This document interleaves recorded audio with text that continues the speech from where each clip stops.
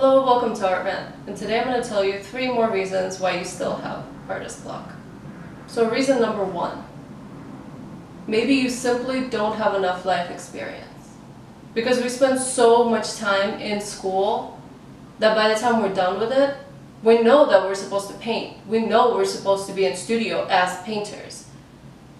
So we get into studio, we set up a still life, and we just spend months working on these kind of useless paintings that are about nothing because you want to paint but you don't have subject matter.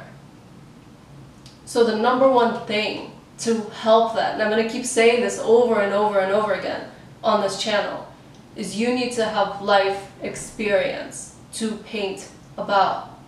So if you like landscape, then go into the landscape, spend time there, not just a weekend, like a month, and really understand what it is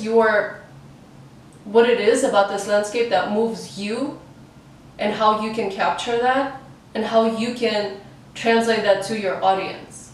So basically, if you want to have something to paint about, something to paint, subject matter, then go and live a life that's exciting to you so you can paint about it. Okay, point number 2.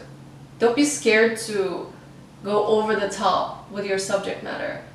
Don't feel timid. Don't feel like I'm going to be a clown if I go all out and make Amazon green paintings. As an emerging artist that's not sure of their subject matter, you need to go all out. You need to be known for this one thing. With time, you will refine it and it'll feel more natural.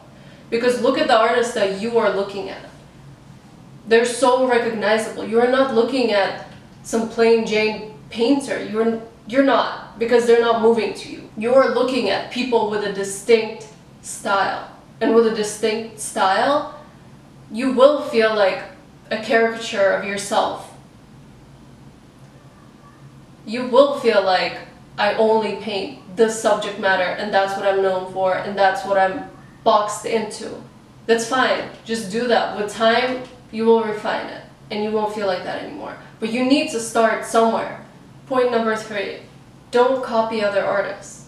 It's an easy way out, because if I paint paintings like Cézanne for the rest of my life, and if the paintings are shit, then it's Cézanne's style, Cézanne's paintings that are shit, not mine, so I don't feel as bad.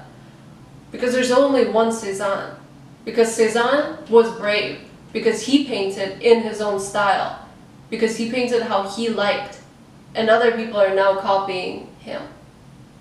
So that's the level you want to get to. You want to have a style that's so unique, so individual, so your own, that yes, it's inspired by other people, but it's only yours.